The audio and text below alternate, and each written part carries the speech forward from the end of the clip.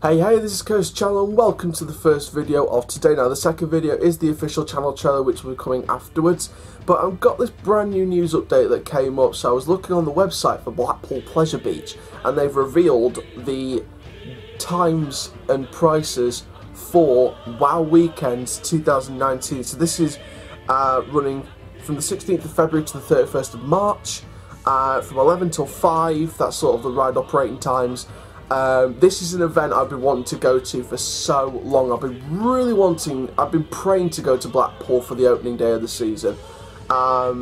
It's on a weekend, so it's away from uni, so I would love to do it this year. Not sure though, but if it was up to me, I'd love to. Now, from the official website, it says that all wristbands will be £19.50 per person, per day for every Saturday and Sunday from Saturday the 16th of February until 31st of March. So I'm guessing that's sort of an online booking, because it says down here, half price base on adult gate price wristband of £39. So sort of around that time. Opening weekends until 31st of March, and the Pleasure Beach is then open from the 1st of April until 3rd of November for the regular theme park season. So again, I would love to get that down there for the opening day of the UK theme park season on the 16th of February, but 50-50 at the minute. I mean, obviously there's going to be a lot of other YouTubers there. They're probably going to be, you know, either going there on the day or just staying overnight in Blackpool. I mean, Blackpool is like the opening place for the theme park YouTubers in the UK theme park season. Literally every YouTuber will go to Blackpool from the UK to do vlogs from Blackpool Pleasure Beach on the opening day of the season. Everyone will go there. And it's sort of the gathering of vloggers and YouTubers to sort of kickstart the season in the theme park industry. Obviously Blackpool's sort of upgraded, so you got your classic rides like the Grand National, the Big Dipper, the big one obviously used to be known as the Pepsi Max big one, and now you've obviously got rides like Icon, Valhalla. You know, Valhalla's one of my favourite water rides and dark rides of all time. Icon, I haven't done that yet, so I'd love to get out there on the first day of the season and just try and get on the first train of Icon for my first ever ride. It'd be nice to go to Blackpool on the 16th of February for the opening day of the season, because I've been wanting to go on the opening day of the season for a good couple of years now. I went to Blackpool on a camping trip in Blackpool for a few days back in 2016. Yeah, it was 2016, because that was the opening year of the original Darren Brown's Ghost Show at Thorpe Park, and I didn't get out there until the year after it opened, when the changes were made for Rise of the Demon. So between the construction and the opening of the Rise of the Demon version, sort of in between, I went in that year. It was raining the first day, so I managed to get a rainy day guarantee, so just showed my wristbands, got it for free on the second day, managed to do a big one.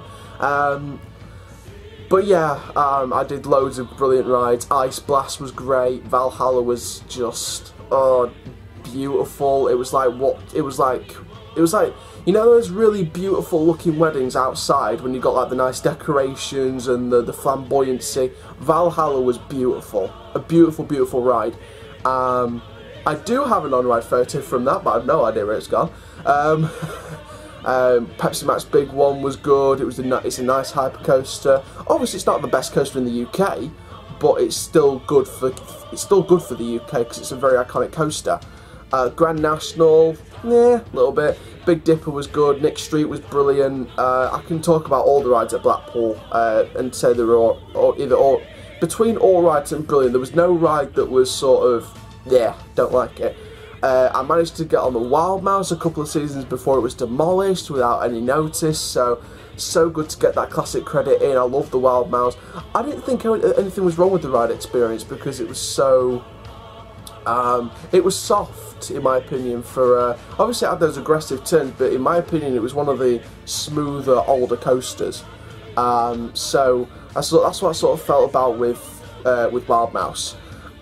So yeah, honestly, obviously it'd be fantastic to get out to Blackpool's opening day on the 16th of February on the Saturday, but obviously it's not as simple as that, because you've got to think about travelling to Blackpool, getting an accommodation, you've got to think about all those things. So obviously it's a bit complicated, so I'm not sure I'll be able to get out there this year on the 16th of February, but if I do, then I'll give you an update on the channel, if I am, which I'd love to if it was up to me, but I don't know. It depends on other things as well, because I've got loads of work to do, so it depends whether I've got the time, and obviously it all depends, to be fair. But Blackpool is a fantastic park. I'm sure I'll try and get out there at some point in the near future. Because I haven't done Icon yet, so I need to get that ride done. I haven't done Impossible. I know I'm not missing much, because it's literally an old haunted swing and the mirror maze combined together. So I'm not really missing much, but obviously you've got to do these classic attractions, judge them for yourself. Everyone says get rid of Impossible, clear it, gone. Velodrome, its facade's got a steel frame up. At first I was given the impression it was given a steel frame in front, because they were sort of removing the facade and building a new one, because that facade had structural problems and didn't stable right. But many people are now saying the facade's being removed because they're going to border it up, or they're just going to open the arcade throughout 2019 and then close it all down. I don't know. I mean, there's a couple of years ago there was a rumoured redevelopment of that area around Wild Mouse, Trauma Towers, Impossible, Velodrome, around that area in the next few years. So we'll see what happens. We'll see what happens.